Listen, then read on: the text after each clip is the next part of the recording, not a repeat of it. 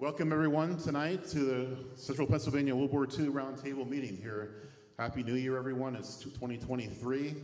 We hope we're off to a good start here tonight and this week here at the New Year. I'll introduce the speaker here a little bit, but before I do the general remarks and the speaker introduction, I want to have us honor the flag, and Ed will do Miller will do the Pledge of Allegiance for us, and we'll do that. Start us off that way. Thank you.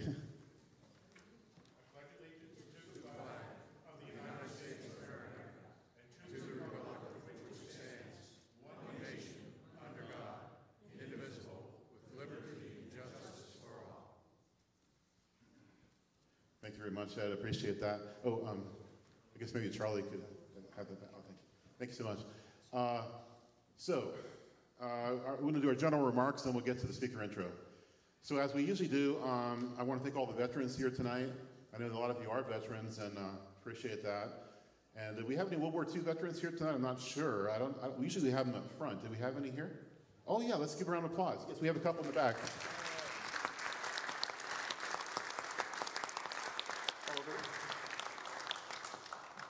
Thank you. Thanks for putting your hands up, and thanks for being here tonight. Really appreciate that. You're one of the big reasons why we do what we do, and we want to respect and honor you. Thank you.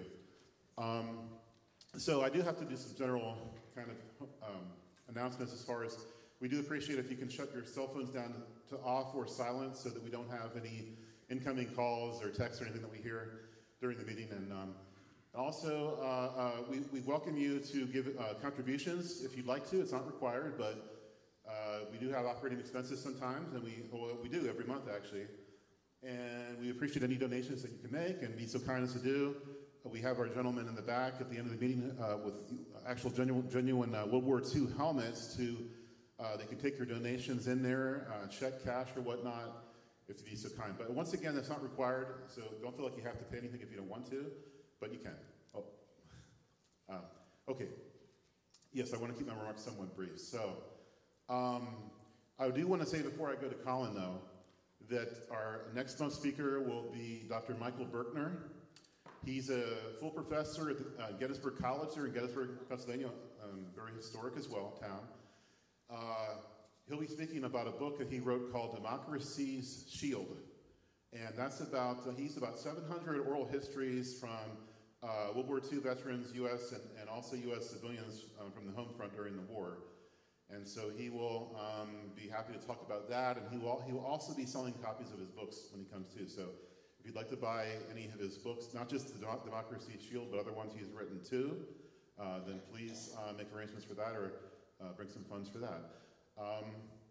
Okay, so now our honored speaker, Dr. Colin Colburn, here from the University of Delaware. So he had a significant drive to get here tonight.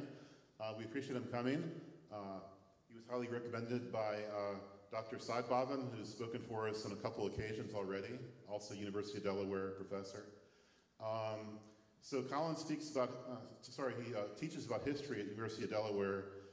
He also is the lead historian for a group called Project Recover. And so some of you might say, what is Project Recover? Well, Colin will tell you more than me, but just briefly, they help to relocate remains of U.S. service members, including World War II ones. And as the lead historian, he researches a lot about the history, but he's also deeply involved with the actual missions that go across the world to find the remains and to bring back those remains to have closure for the families and also to have them proper burial for them back home in the United States of America. That's also very important and critical. And the federal government does that too in their own branch of work in that area. But also, this is another group that is sponsored by the University of Delaware and other funders to also do this similar type work as well. So Colin's written some books on the U.S. Marine Corps as well. He's a specialist on, he's a PhD in U.S. military history, and he's taught about these subjects as well, including World War II. So he's going to be talking tonight about Operation Hailstone, which was the U.S. carrier-borne attack by carrier planes and carriers on Truk Lagoon in the Pacific Theater against the Japanese forces that were there at that time. And so he has a nice PowerPoint presentation to show us tonight, and please enjoy his presentation. I'll hand things over to Colin. Thanks for coming, Colin, and good luck in your presentation. Thank you. Thank you. Thank you. Thank you. Yeah, thanks. Thank you everyone for coming. Thank you Chris, Charlie, Cliff, Mike, others I have met. Sorry, excuse me. Thank you again for coming. I'm going to slowly back away. Chris, get away from that speaker over there. Oh, okay. Quick caveat,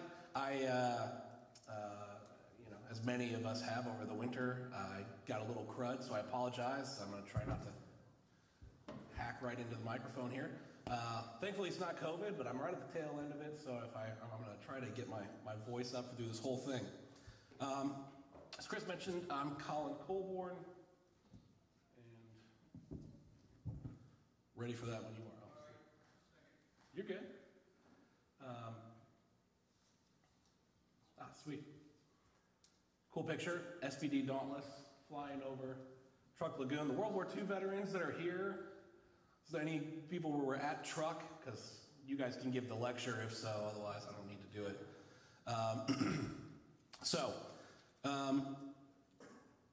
Just a few little things before I get started. So this is about Operation Hailstone. I'm going to talk about, first we're going to talk about a quick overview of Operation Hailstone, which was the U.S. Navy carrier attack on Truk in 1944, February 17 to 18 local time, 1944. This is, people who are into World War II probably have heard of this, but if you're not into World War II, most people don't really know too much about it. Today, this place is called Truk. It's got all the islands have different names, but for today, I'm going to go back to World War II, and we're going to use the original island names as they use them in 1944. We lost 20 aircraft with pilots and crews, and part of our mission, I'm going to talk about in the second half of the presentation here, is to talk to you about what we do at Project Recover, what we started doing in Truk in 2018 to start to go and search for some of those pilots who went down in the lagoon. And so I'll give you some of their stories, but first let's dive a little bit into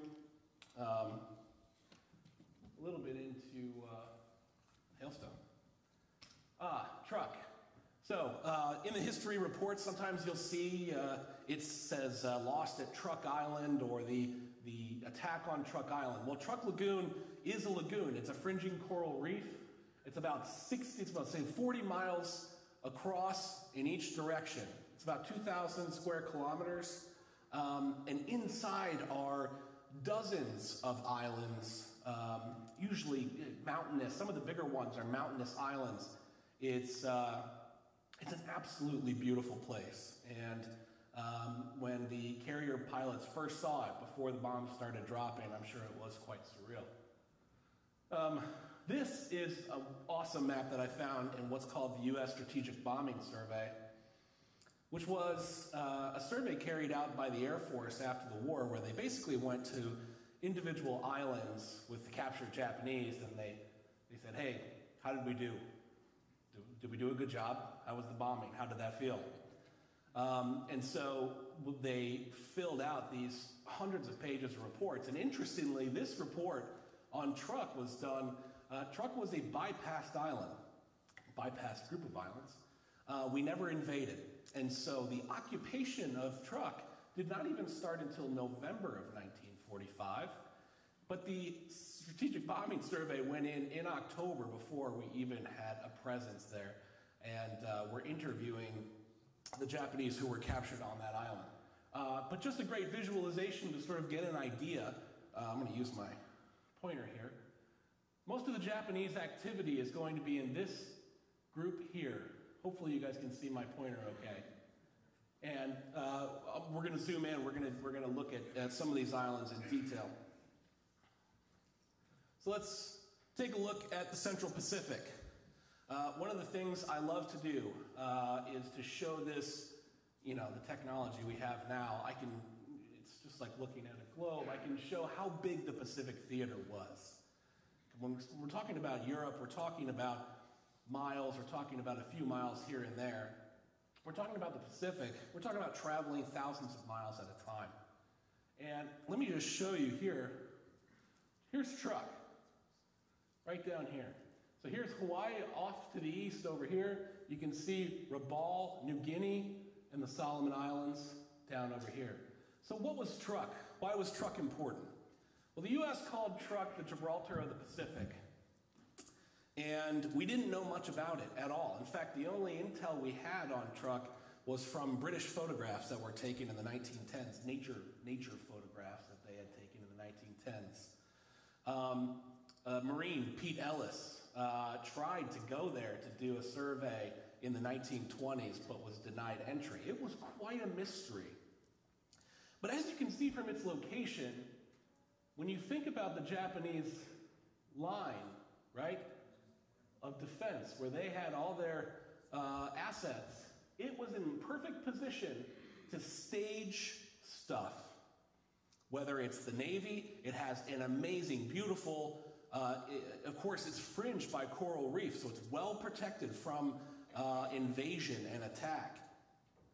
It has up to 200-foot depths inside the lagoon, so it's perfect for anchoring super battleships and other large carriers.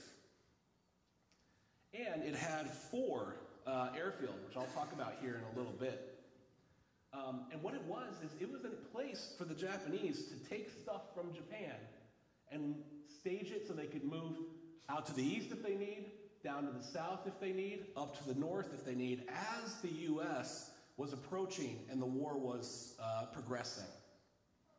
So it was a very large naval base, and I think I mentioned the U.S., they called it, sort of the Japanese Pearl Harbor, right? Their big naval base away from Japan. And so as we're approaching the battle, just building up this idea of Truk as this major base. And you can see here too, this is the Central Pacific Drive, starting with Tarawa by the U.S. in December 1943, moving up through Kwajalein in January 44. You can see how we're moving this way. You have to take Truk in order to take the Mariana Islands or Palau.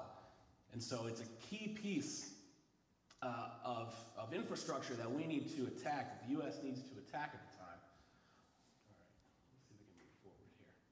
The Japanese Navy, of course, had the entire combined fleet often stationed at Truk at different times.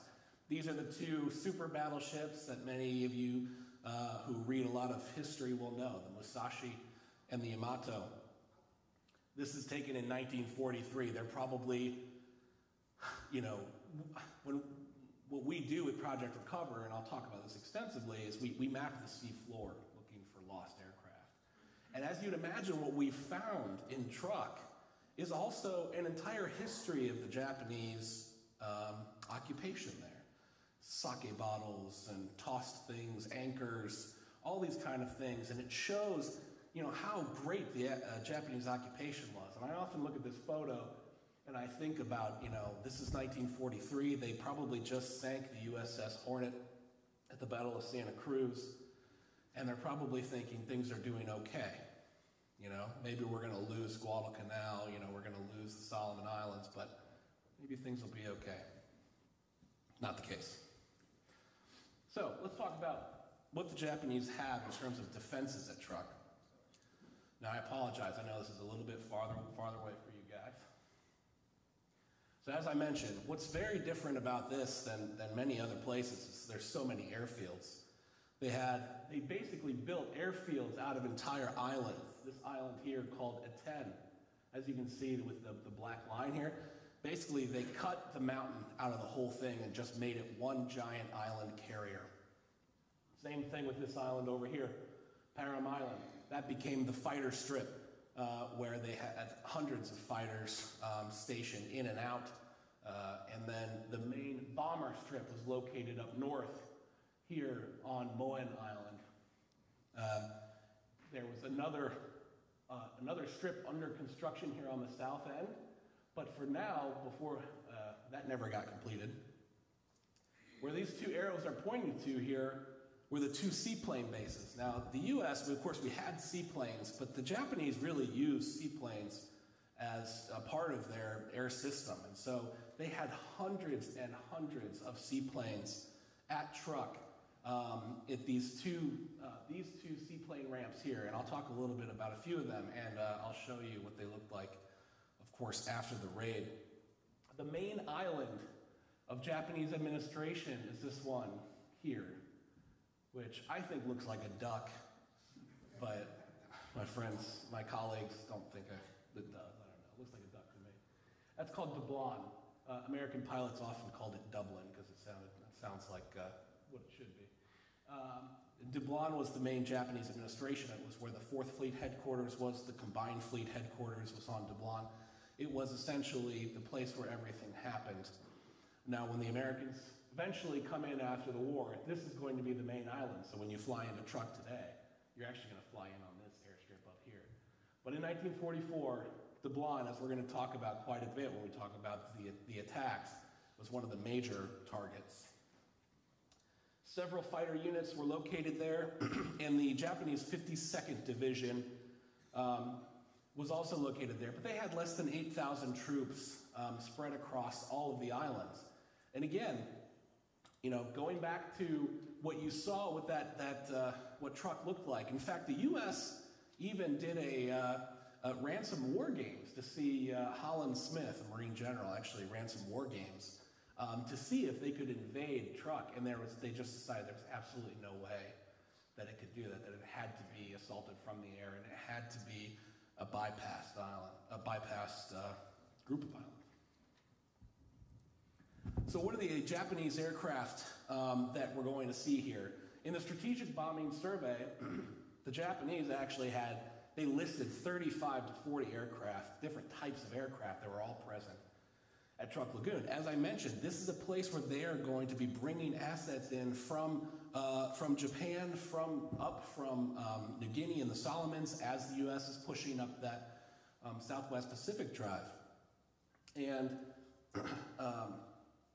so they are going to have all kinds of aircraft, including, interestingly, we've located 2 seaplanes that were 2 of only 6 ever created. They all went down to the Pacific and were never seen, and we found 2 of those aircraft.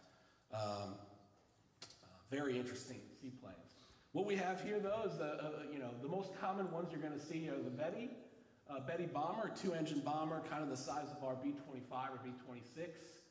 Large flying boats. Again, we sort of use the C-47. We use multi-engine aircraft, standard aircraft for most of our transportation needs, and Japanese used a lot of very large float planes, including Allied codename Emily and Allied codename Mavis. This is an interesting one. This is a Judy. I found this in a group of pictures that the U.S. took after one of their strikes. This aircraft had obviously crash landed on the reef and was just stranded there. And so you're going through all these pictures of just coral reef, coral reef, coral reef, and it's like, boom, airplane. So that was kind of interesting. And then, of course, lots of zeros, Zeeks, a Zeke, Allied codename Zeke, which is the second, it's the sort of V2 of the version 2 of the Zero.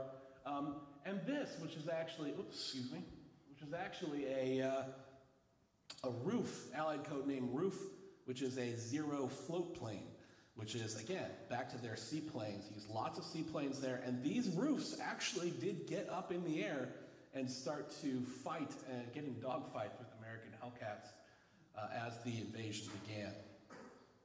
So what's the U.S. doing? Well, by 1944, starting with the Flintlock operation to take Kwajalein and Roy Moore, we put together, the U.S. Navy put together what's called Task Force 58, which was 12, including 4 brand new aircraft carriers, Essex-class aircraft carriers. It was a massive fleet. This is the fleet sitting here in 1944 in Madro, in the Marshall Islands, led by Rear Admiral Mark Mitchell. You know, this is the most powerful naval assault unit, I would say, in the war at that time. There's nothing else bigger than this at that time. And the U.S. essentially, with going between 12 and 14 aircraft carriers, and I'll talk about the numbers, the sheer number of aircraft that are going to be used with these aircraft carriers. The U.S. is going to be able to harass, remember that big ocean that we're in, they're going to be able to harass the Japanese all the way south to Rabaul, up to Iwo Jima, over to Palau, New Guinea, and still be able to invade Truk without the Japanese sort of knowing what our next move was.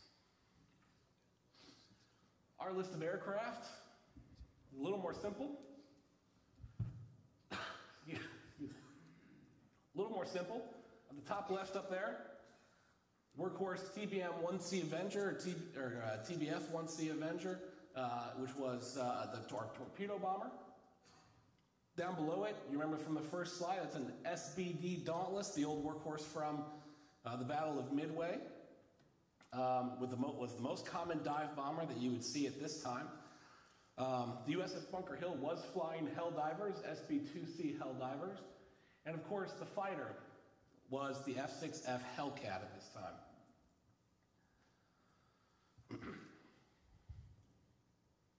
So, lots of detail up there, but I just wanted to sort of put together an exact list of all the aircraft that are going to be included on these carriers.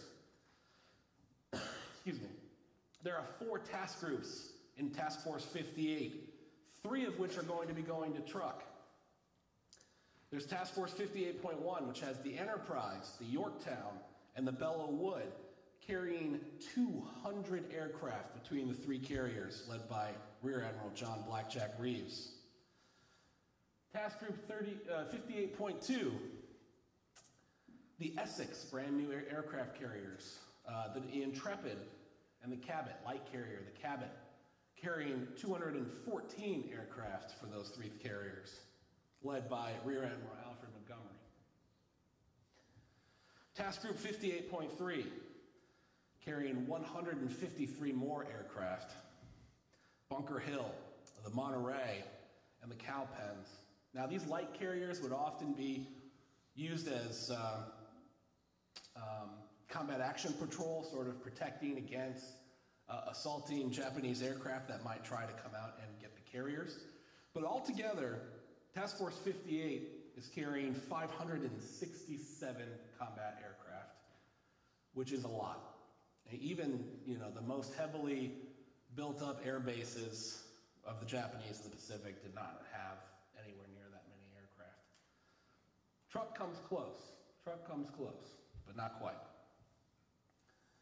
So again, as I mentioned, we didn't know anything about Truk Lagoon until February 4th, 1944, when 2 brave Marine, no shocker there, 2 brave Marine crews flying PB-4Ys from Marine Photographic Squadron VMD 254, flew all the way from Bougainville at 30,000 feet in horrific weather, from what I hear, until they got over the site, captured this photograph and one other photograph, which showed, I know we can all see exactly what ships these are in this picture, which showed essentially the combined fleet, including the Musashi, one of the super battleships, at anchor here in Truk Lagoon.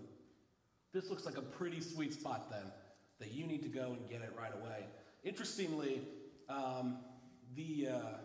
one of the Marine pilots, they actually got separated. The weather was so bad, and one of the Marine pilots decided he didn't get good enough pictures. Now remember, this is the first time American planes have flown over Truk, ever. And now, you have these 2 planes flying over, they're getting shot at, the Japanese are launching tons and tons of zeros. In the strategic bombing survey, they said that we launched as many aircraft as we could launch, and one of these aircraft turned around and did it again in order to get those photographs. They both made it home safely. The weather was so bad that the Japanese said they could not locate the aircraft. So, for February 1944, now we've got a good picture of what is going to be happening, what's at Truk Lagoon. But the Japanese have a pretty good idea now that we know, and probably have taken pictures, that something may be on the way. So on February 10th, Admiral Koga drives the combined fleet right out of Truk Lagoon, says, okay, we're not coming back here. This is it. And what's left at Truk Lagoon then is going to be much of the merchant fleet and any other ships that are under repair, can't move on their own, or get stuck there because of bad weather in the intervening period. So, which is going to be a lot of ships, and I'll show you some great photographs from the raid itself. All right, let's get to day one. So,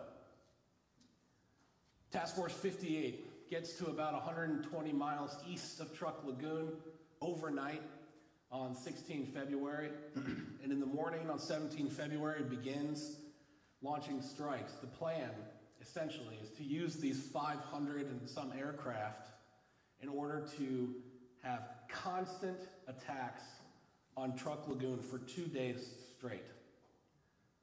Just when one group of plane comes in, when they leave, another group of planes is going to be coming in. It will be absolutely constant.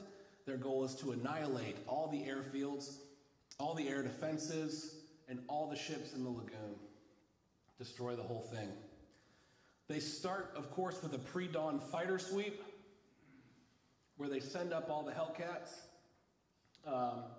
Each carrier is given a strike number, so Task Force 58.1 is given strike 1A, 1B, 1C, 1D, and on. The Hellcats are launched in the morning for the pre-dawn fighter sweep, and they're met with a prepared enemy. The Japanese they must have gotten some kind of word that the carrier force was in the area, because the fighters were met with Japanese fighters. There was some surprise. Some pilots reported that they saw Japanese pilots wearing pajamas, and certainly I think partially what may have happened is that you remember what the lagoon looked like. You have to take boats, daihatsus, they were, little landing craft, to get from island to island. So if some pilots were on Dublin, the main administrative island, perhaps they needed to get back. Dogfights ensued where, for the most part, the Hellcat was superior to every aircraft out there. And for the aircraft, it was, the Zeke was a good match, but the pilots were of not great skill. They didn't, one of the things that I saw constantly in the action reports was that the Japanese were very bad at working together. That the American fighter pilots were much better at using teamwork in order to shoot down aircraft. And so we did, however, lose several Hellcats to different incidents. So I'll talk a little bit about a couple of the aircraft we lost. But this is just a great little photo of what it looks like. One of the great things about this time, once we get to 1944, is that our photography is getting better and better. The photography that's in the aircraft are getting better and better. And this is what it looks like. All the ships of the 4th Fleet, here's Dublin, here's the duck beak right here. All the ships, as soon as airplanes start flying over, they start running. Many of them don't even pull up their anchors. If they can move, they're running. And so when as I mentioned, we've sort of mapped the sea floor, and you can see huge anchor scars where they're just dragging the anchor as best as they can because they didn't have time to raise it. Let's move on here. Here's a great shot of the seaplane base at Dublin. And if you ever get a chance, just Google Truk Lagoon attack photos, and you'll be able to see the very high-res photographs that we have. But these are all seaplanes. Right here is one large 4-engine seaplane, an Emily or a Mavis. But there are, in my count, I think there are 75 to 100 seaplanes on that ramp, not going anywhere. They're getting strafed, they're getting bombed, and they're under constant attack. The first targets, of course, are going to be anything that's in the air.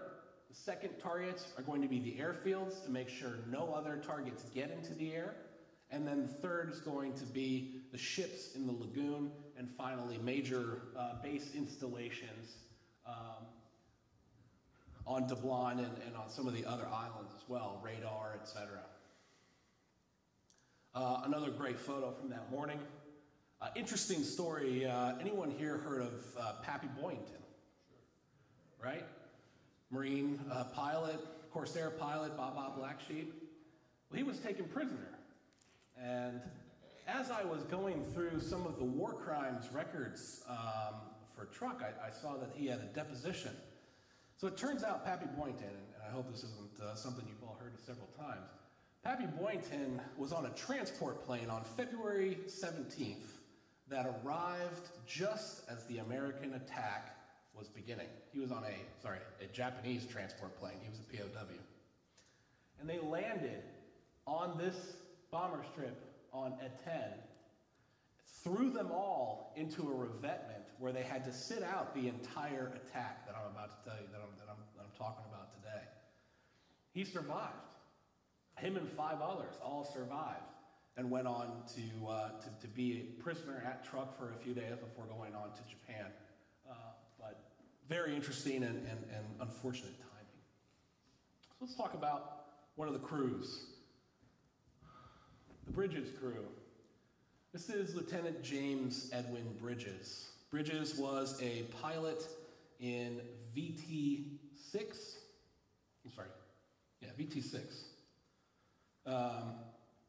With the Intrepid. And he was an Avenger pilot. This is actually his aircraft. Oops. This is actually his aircraft.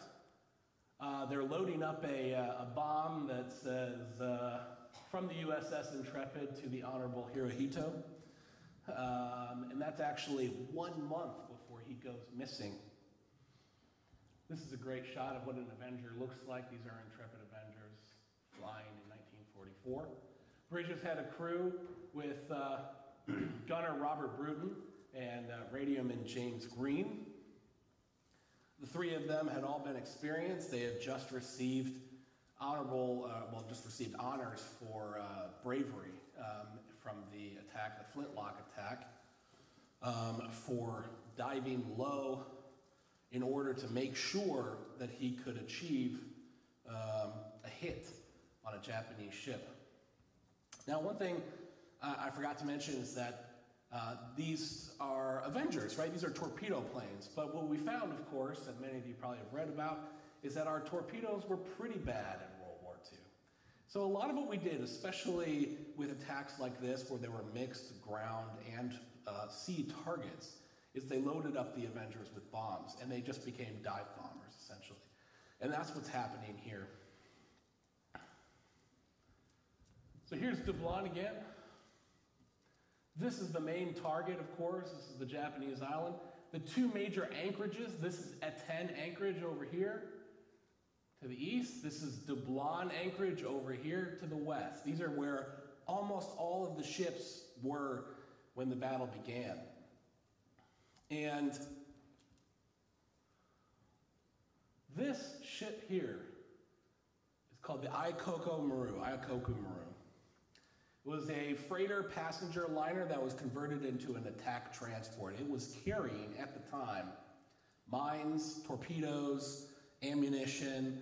It had just arrived the night before and just was staying overnight to get provisions to head back to Tokyo.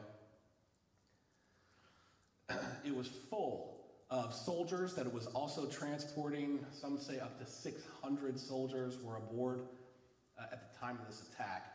As you can see, in Eten Anchorage, it was one of the largest ships and presented one of the best targets as the planes were coming through.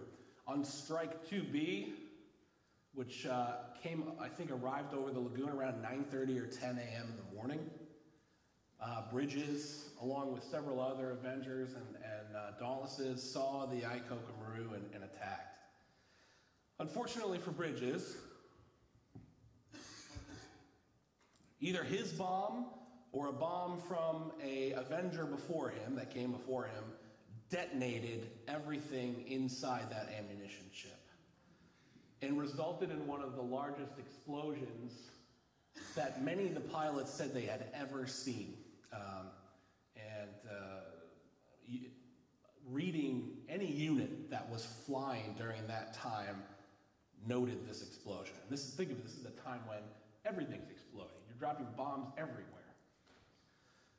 Massive explosion, which caught Bridges in the explosion.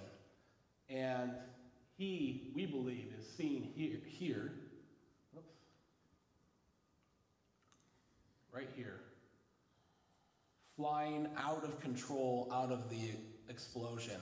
And we have a letter to his parents to that effect from someone who was a witness who said they saw him emerge from the explosion out of control, crashing into the sea.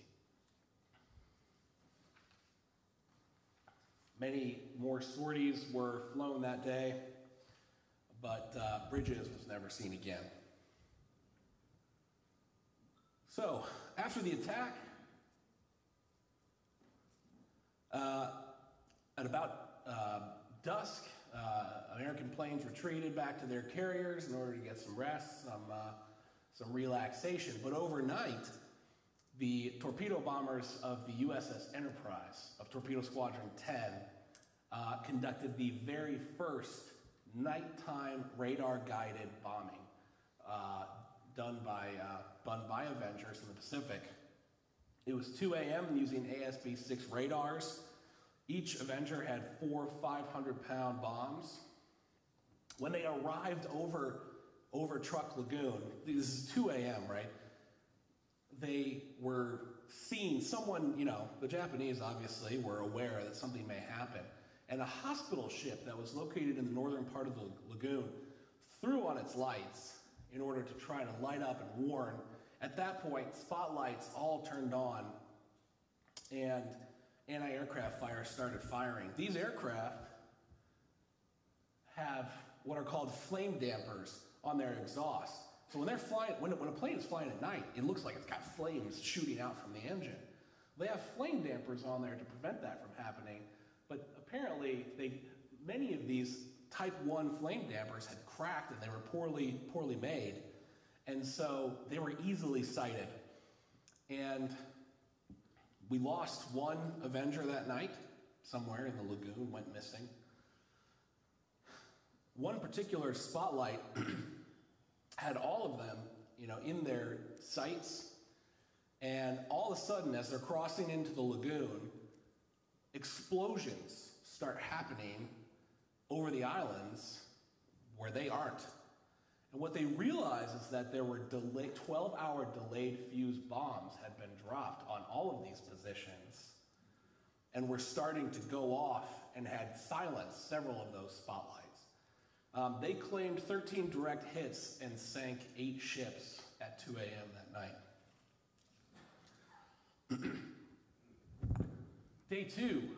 And you can tell this is day 2 because on day 1, they made sure not to blow up the oil tanks. Once they blew those oil tanks, as you can see, visibility in the lagoon was very poor. That morning, again, same plan. Consistent and constant aerial attack, wave after wave after wave. That morning, here's another great action shot of aircraft. This is from the second morning. You can see all those ships that we had seen, some of the earlier stuff, they're all at the bottom now. Some are on their way. American aircraft flying over. Let's talk about the Dean crew. The Ensign Donald Dean was a pilot with VB-10, Bombing Squadron 10 from the USS Enterprise, flying an SPD Dauntless, with his crewman James McGorry. That's his wife, Fern. And just so happens, so part of my job as the historian here is to find every little piece of information. It's like a puzzle. You start with the main action reports, and those are easy.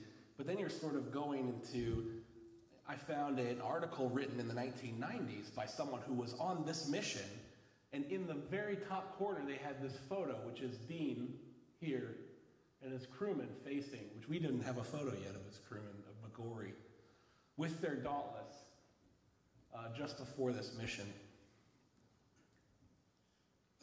Awesome things you find in the archives and stuff. Another great,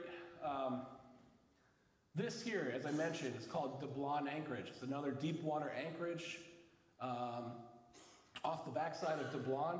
Back here was a submarine base, a lot of the ship repair areas. This was where the much of the combined fleet, the offensive fleets of the destroyers, battleships, sat anchor.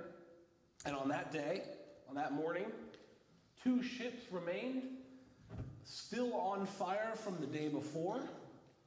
The Tonan Maru, which was a massive, like 600-foot-long whaler that many pilots confused for an aircraft carrier. There was one whole squadron that said that they had definitely sunk an aircraft carrier, one of the largest aircraft carriers they'd ever seen.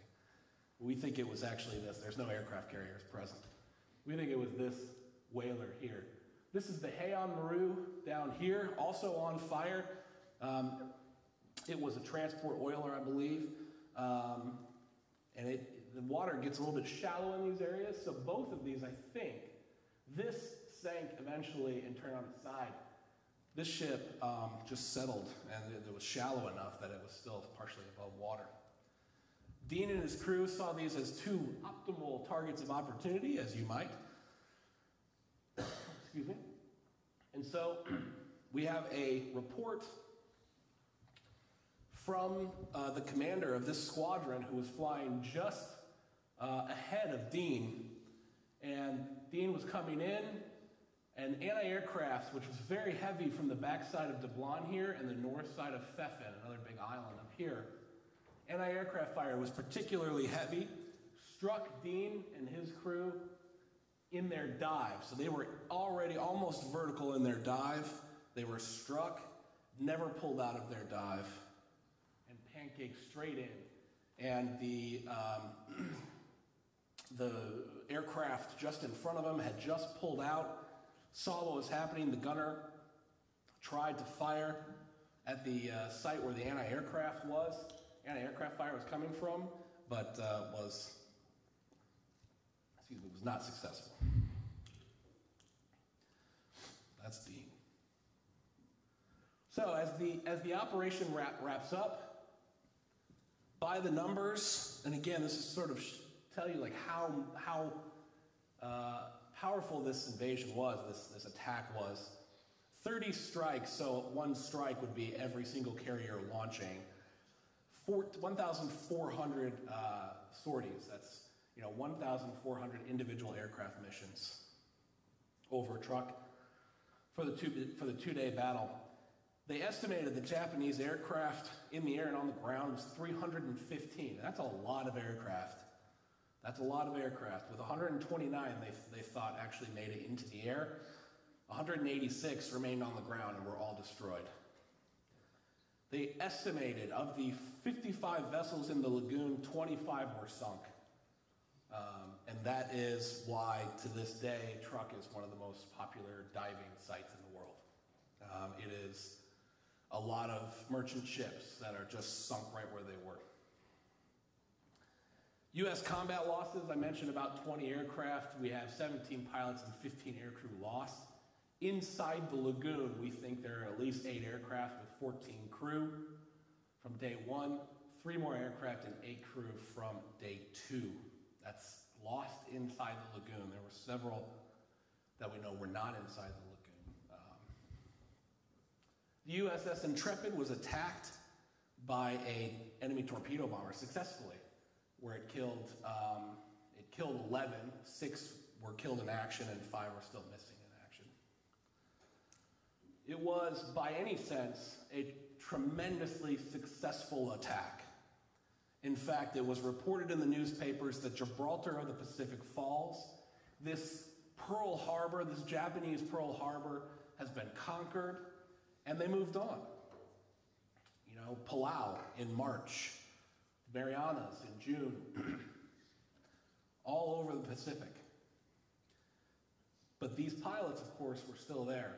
And this task force came back In April, at the end of April 1944, and in a named, but most people don't know the name, post-death crate 2. So they came back actually from Hollandia in New Guinea. Excuse me, and struck on the way back home. And they lost more aircraft in that operation than they did in the more famous Operation Hailstone. Because it was bad weather, there was a constant ceiling of about 5,000 feet. And so the Japanese had tuned their anti-aircraft right where the Americans were going to be coming out of the clouds. And so we lost a lot of aircraft that day too. The bombing would continue. Remember, this is a bypassed island, so you can't just let them rebuild. B-24s from the Solomons, from New Guinea, and from the Marshall Islands struck Truk Lagoon twice a week, sometimes more, during the day, at night, and we lost, I'm still counting the number of crews that we lost. Potentially up to 15 B-24 crews lost on strikes to Truk. Most of those not inside the lagoon, obviously, but if you do the math, that's almost 150 right there. And that, again, most people don't really think about. So, let's transition a little bit then to today. What's happening now? So, Chris mentioned that I am the lead historian for Project Recover. Project Recover, our mission is basically to use 21st century technology in order to research, search, locate, and repatriate Americans missing in action from World War II. And forward. World War II and forward, not just World War II. But if you look at the numbers, there are 80,000 missing Americans from our past conflicts, starting with World War II. 72,000 of those are from World War II alone. There's roughly 7,000 still from Korea, and another less than 2,000 now. I think we're doing pretty good getting the numbers down from Vietnam. Project Recover is a nonprofit that's a partnership between 3 separate organizations that are independent, but we all work together. The University of Delaware, School of Marine Science, and Scripps Institution of Oceanography, and then the nonprofit itself, Project Recover, which has a history going back to an organization called the Bent Prop Project, which was started all the way back in 1993. So we've been doing this a long time. We formally became Project Recover in 2012. What do? Starting with the historical research that I talked to you about earlier, it starts with us going to the archives, digging, finding action reports, personnel files, photographs, memoirs, talking to World War II veterans, as many as we can. I talked to a 103-year-old pilot who flew on one of these Truk missions a few weeks ago, and it was spectacular. Every chance like that I try to get. Planning for our searches. Once we find something, I'm going to tell you a little bit more about how we do the searches. When we find something, we have a documentation. We have professional archaeologists that work with us, underwater archaeologists, who map out, along with photo mosaics. We do 3D renderings of different sites in order to sort of see, is there going to be a possibility that we're going to be able to get remains off this aircraft? Sometimes it's not the case. Not every aircraft we find has remains still on board. If we believe there are, it leads to a recovery. Project Recover it used to be just the US government. Project Recover conducted its first ever recovery last year, which was successful, and I'm very excited to say that. Hopefully we'll have some good news soon about that. Back to the government then, those remains are sent to a lab in Omaha or Hawaii, the Defense POW MIA accounting agency, where forensic anthropologists will take a look at the bones, forensic odontologists will take a look at the teeth if we have them, and cut for DNA, which is sent back to Delaware to the Armed Forces DNA lab at Dover Air Force Base. And then hopefully interment being the final part of this. And I get to tell you a cool story about that. So, types of searches that we do. We do terrestrial search, of course, looking for aircraft that crashed on land. This is part of our job. This is something we do all the time. At Truk Lagoon, we don't know of any aircraft that crashed on land, but what we do know is that many airmen, some of those missing people that I talked about, those 20 aircraft, were captured, but they never made it home. And we know from war crimes documents, from trials that occurred, that there are executed Americans on the islands in Truk.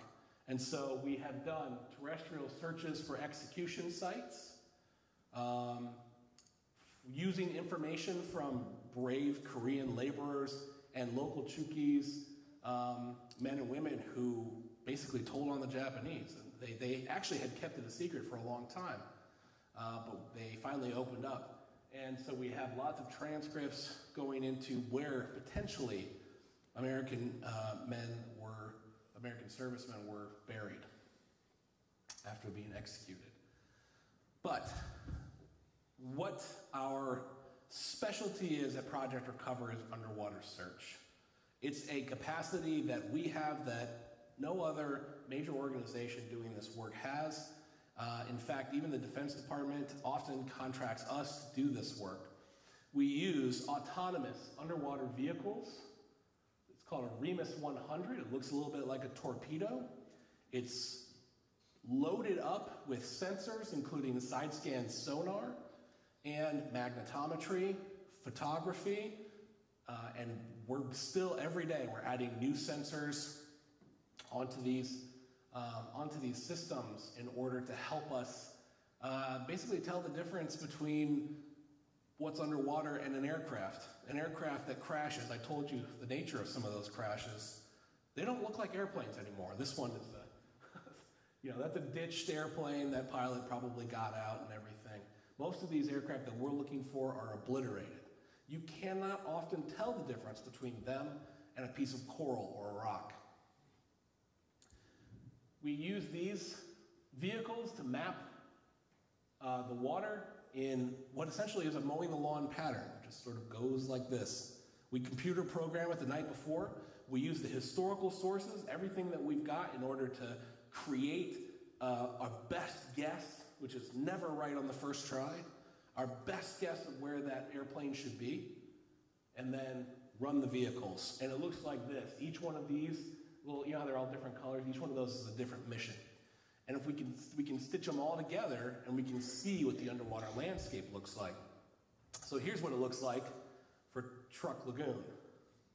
We've mapped so far since 2018. We first stepped foot in Truk in 2018. We had to stop at the end of 2019, obviously. We had planned to go back. We mapped 70 square kilometers. Again, I know it's a little bit farther away. Here's Dublin here, Moen, Pfeffin, Perham. Each one of these is, of course, a targeted search for an aircraft that we think has crashed there. But many of those places, we look and look and look, and there's nothing. However,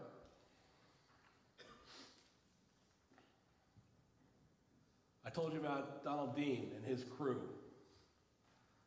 In October of 2019, we found him. Found an SPD Dauntless right in the spot where I had talked to you about earlier. I say right in the spot. It's a needle in a stack of needles, let me tell you. It's some tremendously talented engineers looking at the information that's coming at us of the underwater surface. And they see things. In this case, it's this coral fan wheel that's attached to this propeller lit up in our data. And so we said, oh, we should go check that out. And that is Dean. This is a very small site. This is that SPD.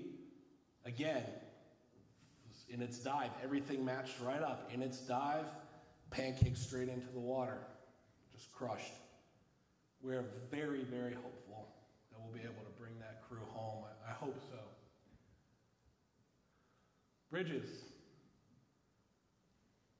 We found a TBM Avenger. right where bridges should be.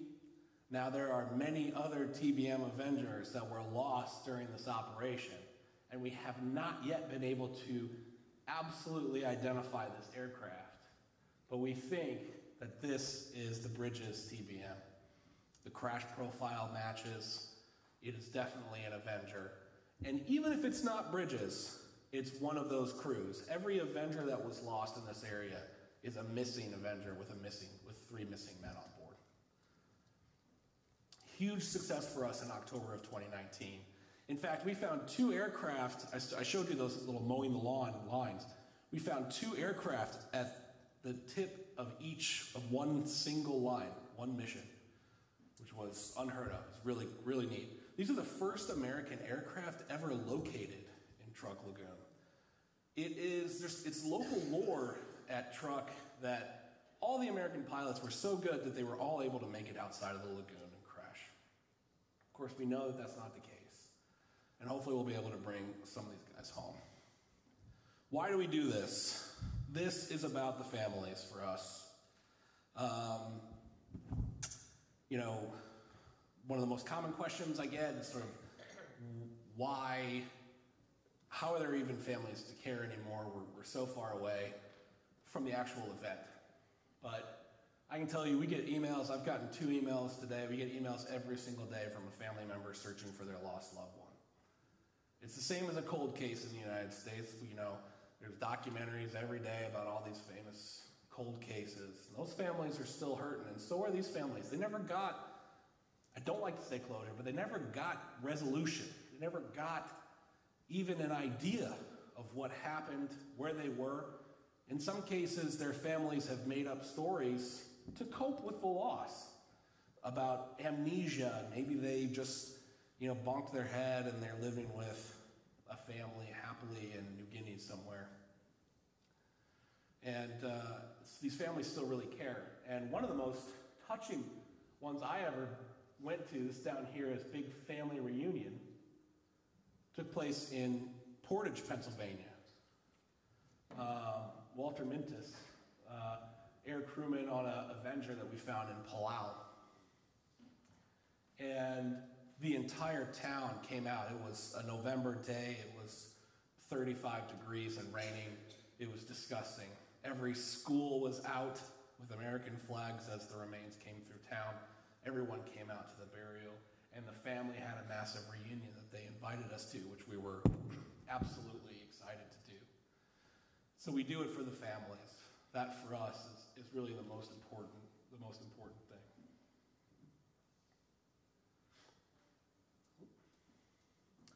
By the numbers, we've done so far 21 countries. We've located over 65 American aircraft. I don't know if any of you have heard of Project Recover, but we just had a news article come out. We just found 5 B-24s in one mission off in the Adriatic Sea off Croatia. Could be up to, we think, up to 30 MIAs associated with those B-24s. So I just updated that. 70 missing Americans associated with the USS Abner Reed, which was a destroyer that was lost off Kiska. It was actually hit a mine. Half the destroyer sank. The destroyer actually lived on and then was sunk again in the Philippines. But 70 sailors were still, and we found the aft end of that, or the forward end of that in 2017, excuse me. 15 repatriated Americans so far. So you can see the difference. We've located 65 aircraft. We've only had 15 Americans come back home to their resting places. There is a lot of work to be done. This is a very slow process. We have outpaced the American, the U.S. government by far. We're locating aircraft so fast, it's all just building up. Recoveries take a long time. They're very expensive in order to get those guys back home. So that number 15 should be, and hopefully will be, over 100 and 150, I'm hoping, in the next few years once those recoveries begin, including the two that we found, the three actually that we found in Truk Lagoon. That's it. That's it for me. This little QR code, if you want a t-shirt or a hat or something, you get 25% discount. Oh, one more thing. A documentary, we have a documentary called To What Remains, and you can find it on Amazon, Apple, anywhere you can rent a movie. It's about bringing home Walter Mintus and that crew, and it's really, really well done. So I would definitely highly recommend it. That's it for me. Thank you very much.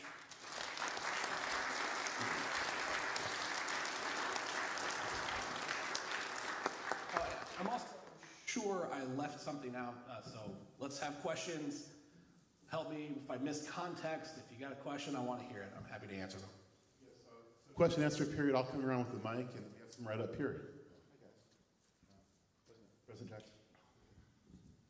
A couple of aircraft questions. Yes, sir. That first aerial shot of Truk, Yeah. the plane in the lower right-hand side looked like a B-24, but was that a Navy version of the B-24? I know what you're talking about. Yes, it was. It was a PB-4Y. TB-4Y. PB, as in Papa P. Okay. PB-4Y was a Navy Liberator variant. It was like a B-24, but made for the Navy. Okay. Other question I had, they were using the TBM Avengers as dive bombers. Were they equipped that way, or was that theater modified to use them as dive bombers? They could always carry bombs if needed. So they could carry both. You could go one mission with a 1,000-pound torpedo. You can go the next mission with 2,000-pound torpedo. You can go the next mission with 400 or 500-pound bombs. Thank you. Question. How many losses do we have, aircraft losses during the attack? During Hailstone, we lost 20 aircraft. 20 aircraft, and I think it was 37 crew. Yes, sir. Yeah, that's all right. My question is, once the remains are recovered, or you're recovering the remains, how do you differentiate between a piece of coral and a small bone fragment? I mean, it's kind of tough. It is kind of tough. We actually, how it works too, is we break up the plane. The plane is, the plane is not the point. The plane is just a way for us to find the remains. So the recovery process is a destructive process. We break up the plane. We do suction. We use giant dredge and suction up all around the aircraft. It all goes through 1/4-inch mesh. And coral, there is stuff that looks like bone, but bone is very specific, but we'll always have an archaeologist with us who can tell the difference. So if someone gets confused, maybe it's bone, maybe it's not. Usually we put it, we save everything that we think could be bone, that is gone through again, and then those go with a dignified transfer ceremony back to Hickam in Hawaii. So it's a good question, but for the most part, those guys know the difference. President Bush flew the Avenger. Was Yep. he in one of those squadrons from there?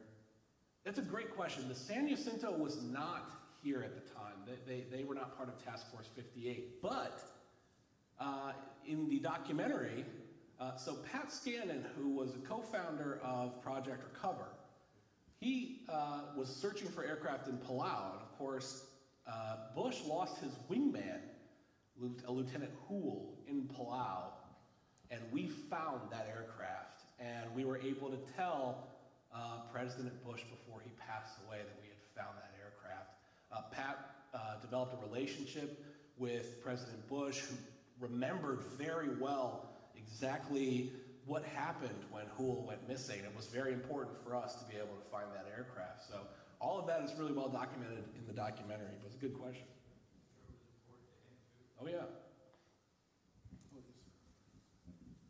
Was Truk a German entity and then went to Japan after World War I? That's exactly right. The Germans had it, and then in 1914, after 1914, when the Germans could not protect, they declared war, they could not protect their possessions, the Japanese moved in to many of those German possessions, including Palau and those places.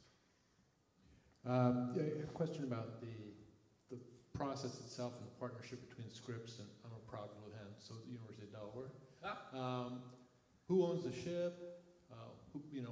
What is the contribution of each of those organizations to the project? Great question. So we don't have an individual ship. We contract ships. We can operate out of a skiff. We don't need a big research vessel. Generally, when Scripps is involved, they have much larger teams. They have usually larger ships because they have larger teams. University of Delaware, we're more flexible. We have smaller teams, so we'll have teams of we could send 4 people out to operate 2 or 3 Remus vehicles, which can cover probably 5 square kilometers per day of ocean floor, which is a tremendous amount compared to scuba diving and just looking at the ocean floor. And so we all choose our missions together based on the best, prioritization with historical data. One of the nice things about Truk Lagoon, you can fly to Truk Lagoon on United Airlines.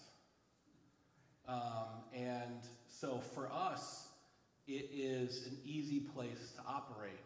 And so all 3 entities have operated at Truk by itself. Sometimes Scripps does its own missions. Sometimes the University of Delaware does its own.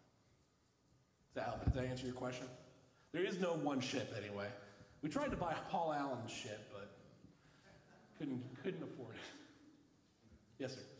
Oh, sorry. Have you found, and if you did, the foreign aircraft from previous enemies, and do you get cooperation from foreign governments? We absolutely have found foreign aircraft, Nazi aircraft and Japanese aircraft, and British aircraft as well. Trying to think of any other nations. And we notify those governments. Usually we don't get an answer back, but we make sure that they know. Especially if it's a new find, obviously. Young child. Yes, sir. How did they have stuff?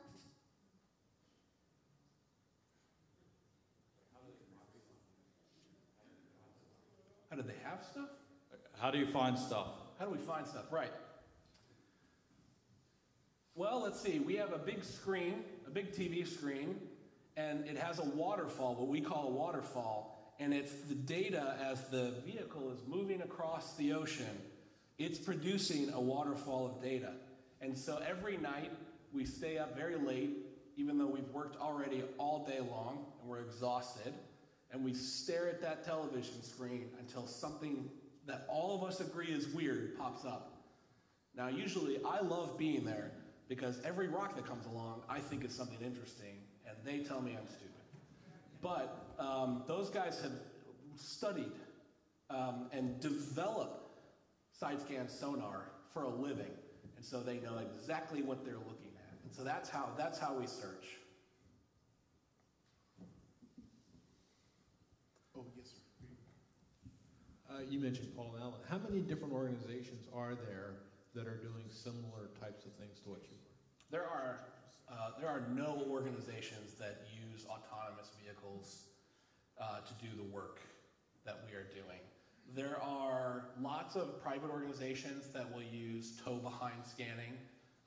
There are organizations like History Flight, which does a lot of groundwork in places like Tarawa, searching for lost graves. And lots of universities are taking part now in archaeological digs in Europe. So University of Illinois, University of Wisconsin, University of New Orleans, lots of different universities do that kind of stuff. But we're the only organization that goes from research all the way to recovery. Besides actual remains, do you find other artifacts, dog tags, wedding rings, things of that nature that would help identify the original owner? If we're lucky. There was one case, a TBM Avenger, that we located where we found remains of 2 individuals. One had been the turret gunner, and everything that we found was preserved. Not like, perfectly preserved. Obviously, there's skeletal remains, but there was a wallet with identification and bracelets and Everything is in one place. So he was the gunner. The radio men who had been in the radio compartment, we didn't find any material evidence. So it depends sometimes.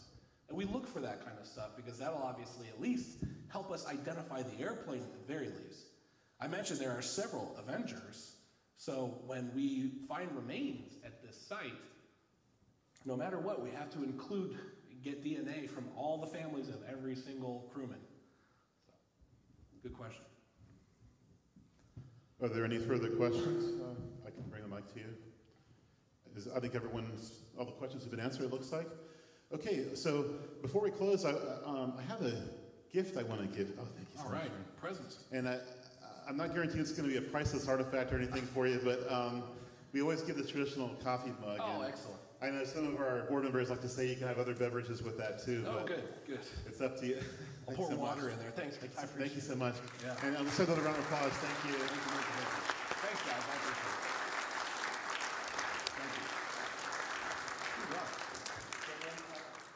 Up and talk to Colin if you want after here. Shake his hand and talk to him if you'd like to. Also, don't forget our helmet committee's in the back, and the gentlemen are happy to take any donations that you might be kind enough to give us. Once again, that's optional, but we do appreciate it. And thank you so much, and we'll see you next time in the next meeting in February. Thank you.